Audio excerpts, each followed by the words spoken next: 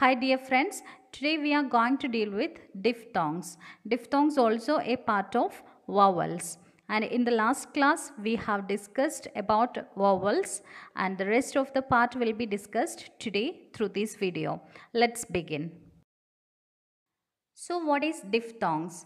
Diphthongs are sounds during the articulation of which the tongue starts in the position of a particular vowel and moves in the direction of the position of another vowel within a single syllable.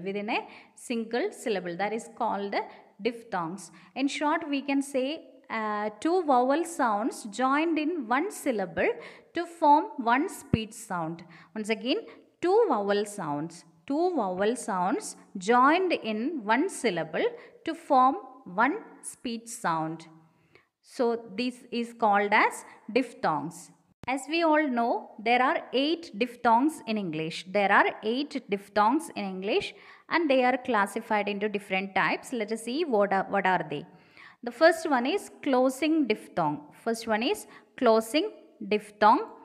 And what is closing diphthong? These are the diphthong sounds that the second vowel is closer than the first vowel. Second vowel is closer than the first vowel.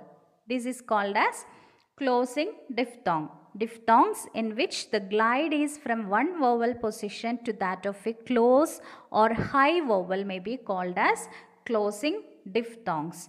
So once again, second vowel is closer than the first vowel. That is called as closing diphthongs. Let's see what are the closing diphthongs of English RP. RP means received pronunciation. They are A as in make, O as in boy, I as in high, O as in go. And one more is there, O as in how.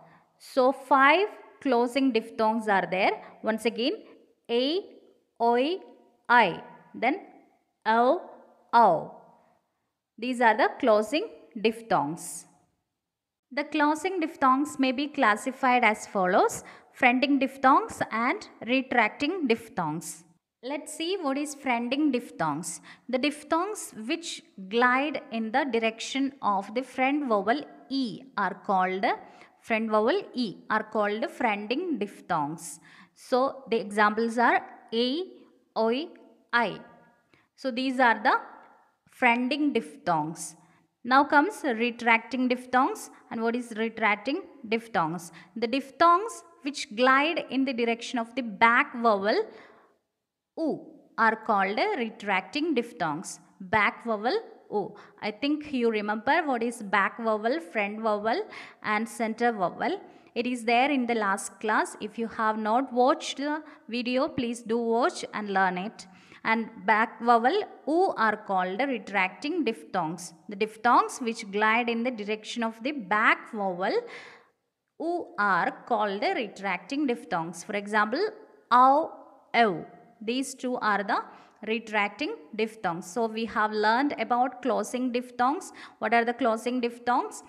A, O, I, O, O. These are the closing diphthongs, and these closing diphthongs also classified into fronting diphthongs and retracting diphthongs. Fronting diphthongs are A, O, I, and retracting diphthongs are OW, EW. Now comes another subtopic, centering diphthongs, another classification. The diphthongs which glide in the direction of the central vowel are called centering diphthongs. There are 3 centering diphthongs in English RP. They are, RP means received pronunciation, and they are ear as in ear, air as in air, oa as in poor.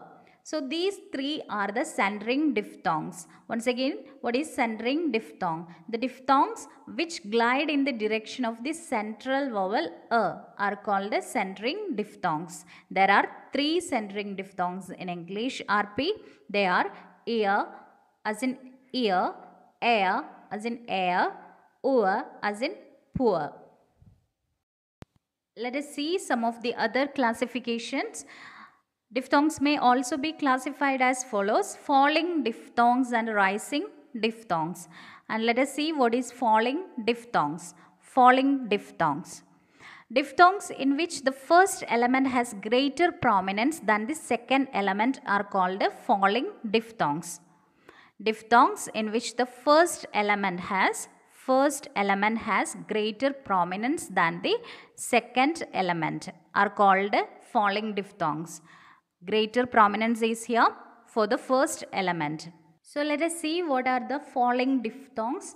All the closing diphthongs and the centering diphthong air in English are falling diphthongs. In all these diphthongs, the second element is less prominent than the first. So let us see what are the falling diphthongs. A as in make, oi as in boy, I as in high, O as in go, ow as in how, air is in air. These are the falling diphthongs. So all the closing diphthongs and the centering diphthong air also is called as falling diphthongs. Now let us see what are rising diphthongs. The diphthongs with a stronger second element are called rising diphthongs. Just opposite to the falling diphthong. It is just opposite. So the diphthongs with a stronger second element are called rising diphthongs. For example, in the second syllable of the word period, the first element of the diphthong may be the weaker of the two elements. This word is not pronounced as spirit, it is period. So the first sha sound, it is called as sha sound or weaker sound. This is not pronounced much. It is a weaker sound here. And the second vowel is pronounced strongly. So stronger is the second element. So this is the rising diphthongs. Period. So this is the pronounced word. The first element of the diphthong may be the weaker of the two elements. Let us see another example. Let us take the word experience. So here in the word experience, the first ear in experience is falling, whereas the second one is rising. Here you can see this ear is falling. The first ear is falling and the second ear is rising. Experience. So this is the stronger one. Second one is the stronger one and first one is the weaker one. Now let us see another topic, that is triphthong. What is triphthong? Triphthong is a monosyllabic vowel combination of a diphthong and the weak vowel a. So there are three vowels. Three vowels will be there. That is diphthong plus a sound. A triphthong involves a quick but smooth movement of the articulative from one vowel quality to another that passes over a third one. Example, trial. Here you can see I is the diphthong and the sound a. Sha sound also is here. So three vowel sounds are there. One is diphthong and another one is weaker sound a. And tire, here also you can see I is the diphthong and a is the weaker sound. Usually the closing diphthongs like I, a and o are followed by the weak vowel a within a syllable in a word. I, a and o are followed by the weak vowel a within a syllable in a word. In words like tire, hour, the closing diphthongs I and ow are followed by the weak vowel a. Here the final vowel a forms an inseparable part of the word. You have to remember these things in your mind, that is where the diphthong plus a is treated as a single unit, the combination is called a triphthong. Diphthong plus a is called as triphthong. Whereas the diphthong plus a is not treated as a single unit. When it is not treated as a single unit and the final a is a suffix. So the words constitute two syllables each. Otherwise, there will be one syllable. If it is a triphthong, there is one syllable.